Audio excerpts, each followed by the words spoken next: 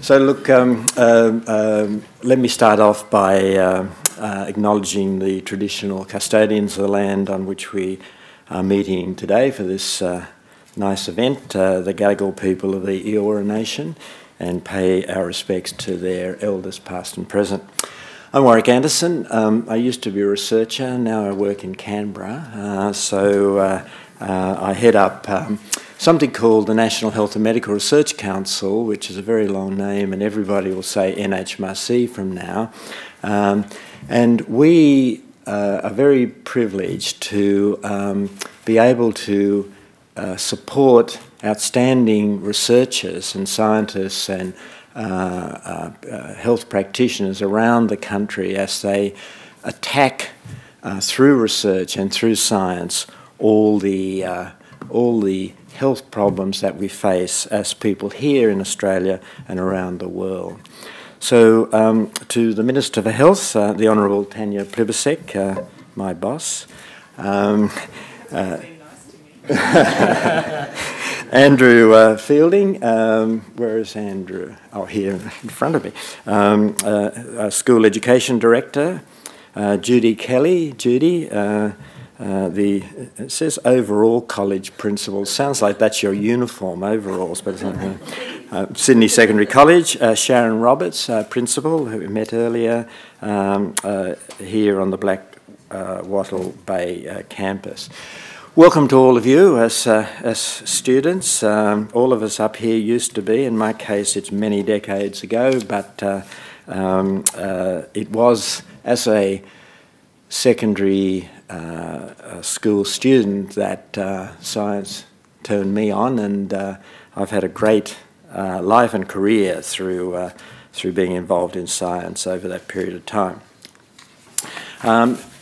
We're very proud today that the Minister will launch this little booklet we call 10 of the Best, 10 of the Best. There are lots of the best, but these have been selected through a peer review process as describing the outcomes of research funded through the NHMRC by government as achieving great outcomes that will make a difference for the future.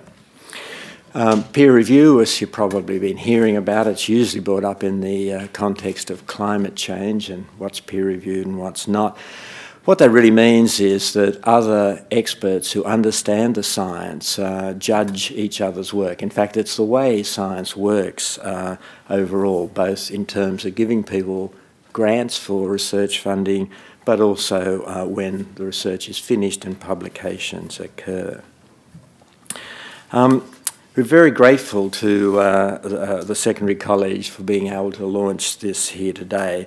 We're also very grateful that the Minister for Health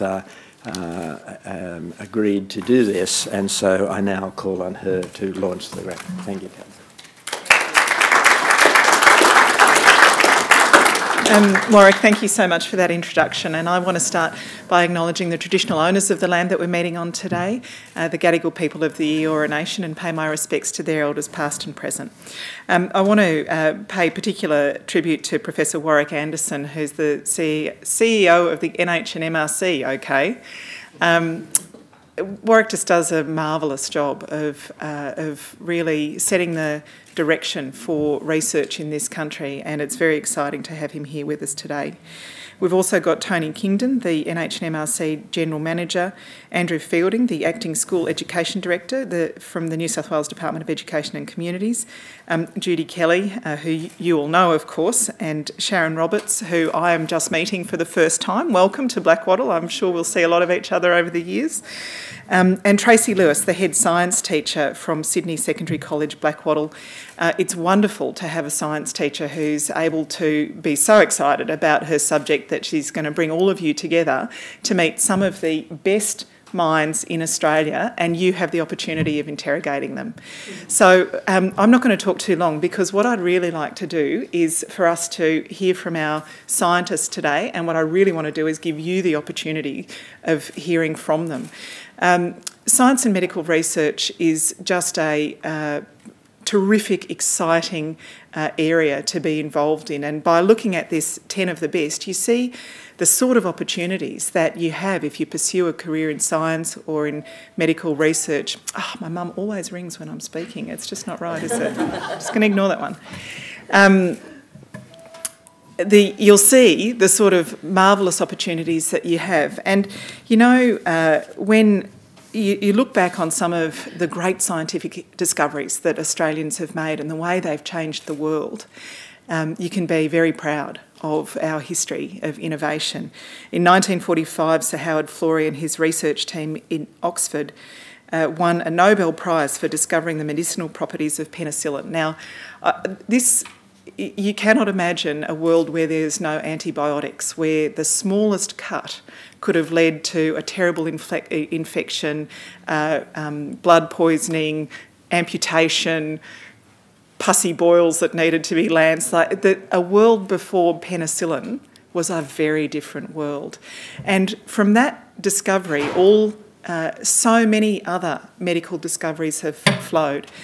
More recently, we had Ian Fraser, who took what he found about human papillomavirus and developed Gardasil. And probably a lot of you girls in this room have had the Gardasil vaccination. The government's just put that vaccination on the immunisation schedule for boys as well.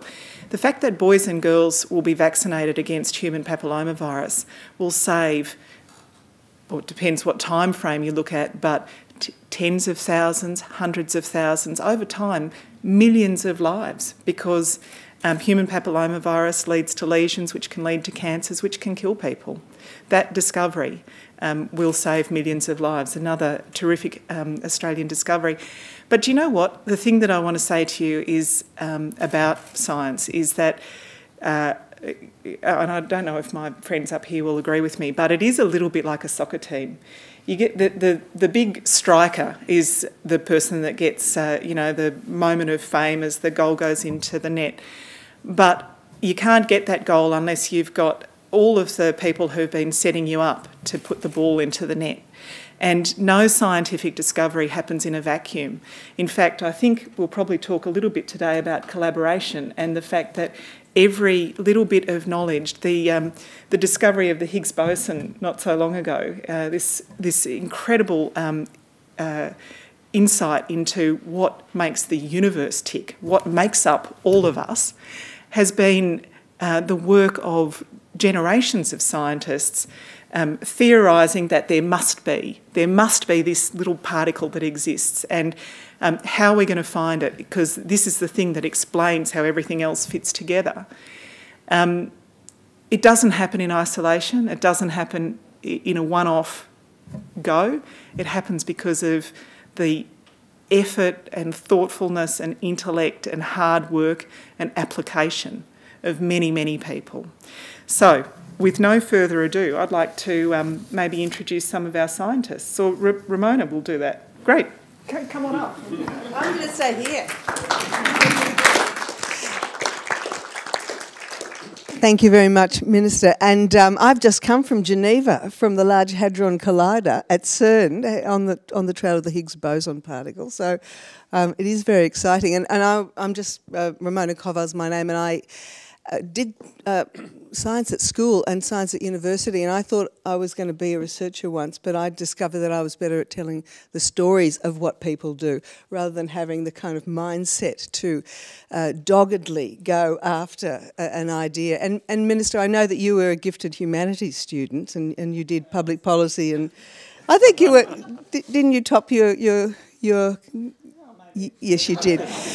So, just the first question to you, though. I mean, what do you think of when you think about the kind of dogged mind that researchers must have? Look, there's this great quote somewhere about any idiot can handle a crisis. It's day-to-day life that takes real talent, and that's really what I think about scientists. I think that the application required to get up every day and work on the thing that excites you, knowing that the goal might be there tomorrow, or it might not be there for 5 years, or it might not be there for 10 years, or it might be someone completely different that takes your life's work and puts that twist on it. that makes the final discovery. I think that takes such courage and application. I think it's wonderful that people do it, and I'm very grateful because, Ramona, I think I'm a bit like you. I've got a bit of a short attention span. I'm very pleased that there are other people who have got that doggedness.